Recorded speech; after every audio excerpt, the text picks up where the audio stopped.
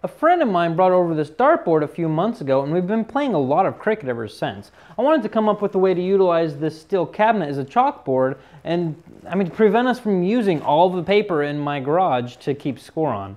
So I came up with this method, and if you want to see how I did it, why don't you stick around. I went to my scrap bin, and luckily I had just enough walnut laying around. I jointed all the pieces so I could get two perpendicular sides. So then I could take them all to the table saw, cut them down to length and width.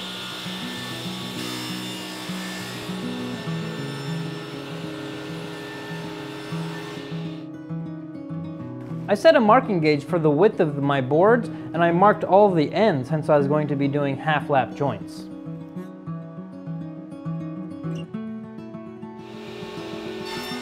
Then just using my crosscut sled and a regular table saw blade, I cut all of my half-lap joints. I did have to clean them up with my chisels later on.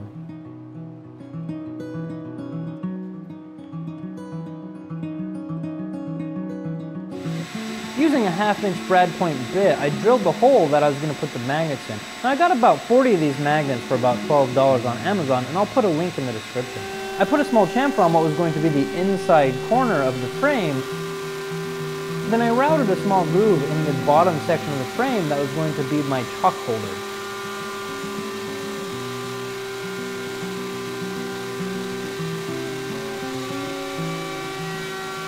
I just used some 5-minute epoxy to put all of the magnets in. I started off with 6 magnets, but I later went to 12. I originally put it on and it held, but if I shook the door it would slide down.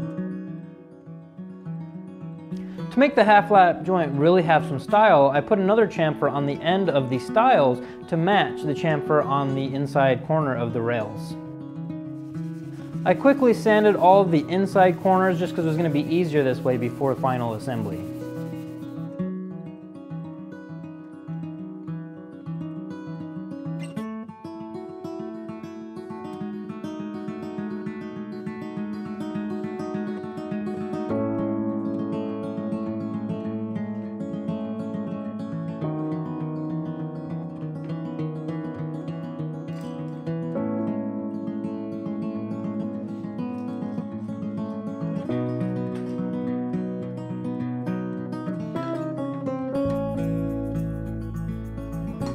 I wanted to make sure that I got this thing square, so I checked it more than a couple times and on all sides before applying full pressure with the clamps.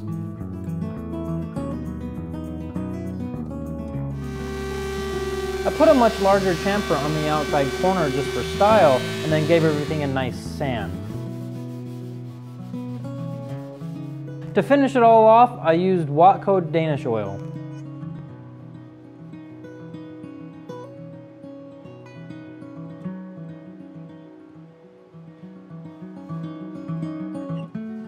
To turn my steel cabinet into a chalkboard, I put the frame on the cabinet, and then using a pencil I marked the inside parameter of the frame. I then took it off and I taped the outside of that marking with tape.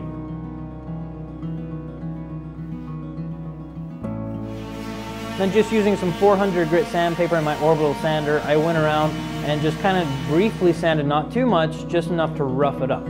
Roughing up just a little bit lets the chalk rub off on the steel cabinet and act just like a chalkboard. And at this point, put the frame on and you're done.